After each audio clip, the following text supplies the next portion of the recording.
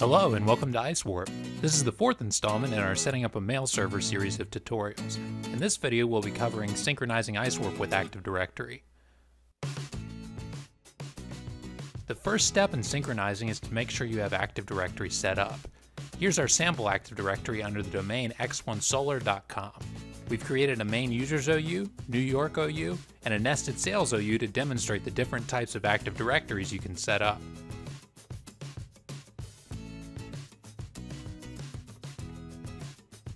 After Active Directory is in place, we're going to create a matching domain in IceWarp. After we have our domain, we're going to click over to the Directory Service tab in the Administrator console. The Directory Service tab will allow us to point IceWarp towards the hostname or IP of Active Directory.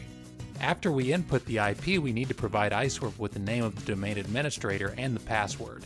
If we hit Test Connection and an error message comes up, it means we have the wrong username or password. If our username and password check out, we get a proper test connection. This shows us the system accounts and anything within our main user's organizational unit. Now that our connection is in place, we can create a custom filter for what's carried over from Active Directory to IceWarp.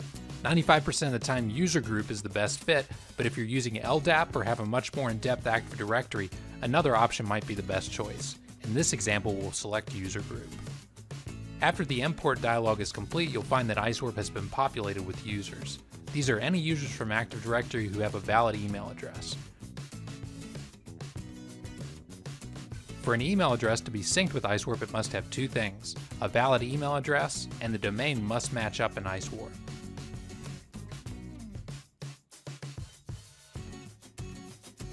If we look at our New York OU and nested sales OU in Active Directory, we'll notice that there's a user under each one that wasn't synchronized into IceWarp.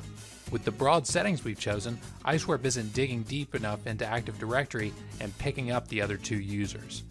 To make sure we're grabbing everyone within the organizational unit, we have to make some additional specifications in the DN field in IceWarp.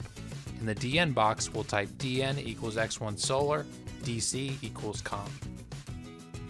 Now if we test our connection, we'll see that the menu is much longer and our two users, John and Susie, are included.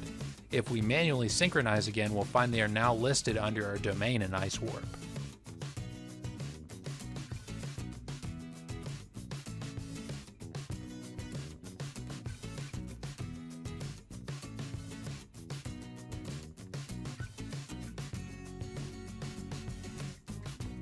Synchronizing with Active Directory is pretty straightforward, but sometimes users will have a different domain in Active Directory than in IceWarp.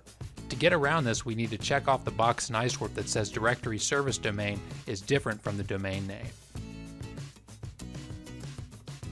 In the box below, we need to specify which domain in Active Directory IceWarp should be looking for. All users synchronized with IceWarp still need to be a part of the domain you specify. If they aren't, you'll receive an error message. If you have users in Active Directory who don't have an email address, they likewise won't be imported. Now that we have IceWarp connected to Active Directory, if we create a new user in Active Directory within the domain we've set and with a valid email, it will automatically show up in IceWarp. Active Directory auto-synchronizes with IceWarp every 5 minutes, so if you want a new Active Directory user to show up in IceWarp immediately, just hit Synchronize Now for the user to show up in IceWarp immediately. The Active Directory tab contains several other parameters you can modify. Like the filter settings we just performed, they usually don't have to be changed, but can if you have a complex Active Directory. Usually IceWarp customers use the user group, principal name, and primary alias to sync with Active Directory. You'll also notice single sign-on can be set up under this tab. We'll cover how to do that in another video. What we've covered so far is basically all there is to syncing Active Directory. But should you ever have a problem, there's actually an advanced logging system in IceWarp to help you diagnose. If you go to the System, then Logging, then Debug tab, you'll find the AD sync logs. By default, they're turned off. If we turn them to Extended, however, and go over to the Logs folder under AD Logs, we'll find a full log.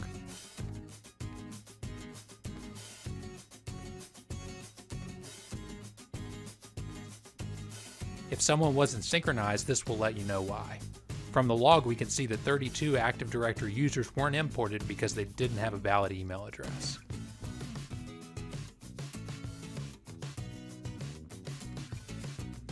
The last thing we'll want to cover in Active Directory is backup hosting. If you're running multiple Active Directories, you can place a backup hostname or backup IP to another server. This ensures that if your primary fails, you can synchronize against the backup hostname.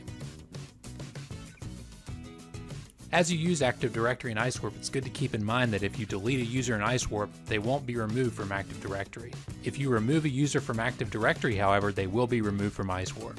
If we delete a user named Frank from Active Directory, we'll see that he's been removed from IceWarp as well. Frank's folder and mail will be kept in IceWarp, however, and can be easily accessed.